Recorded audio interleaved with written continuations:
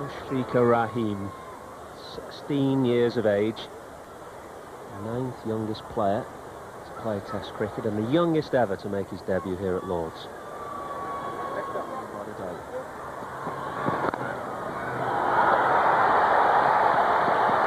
That was timing more than anything. The stroke was intended to go in front of point. I think the speed of the ball has got it away behind point, not in any way a catch. And for the...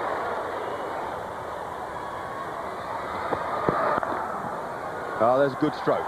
That's one of the best strokes of the morning. He got nicely on top of the ball. He didn't try to hit it too hard, and he's got 4 for it. That's a good one too. It's a great sight for any quick bowler.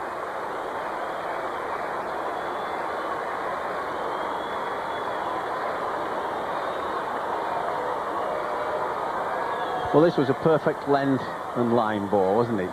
Just held his line, didn't go out a lot like some of the beauties he's bowled, but it was lovely line and length, and off stump, hit off stump, so it's bound to have just moved a fraction. And as Fred Truman would have said, that's too good for thee, lad. 98 for 9.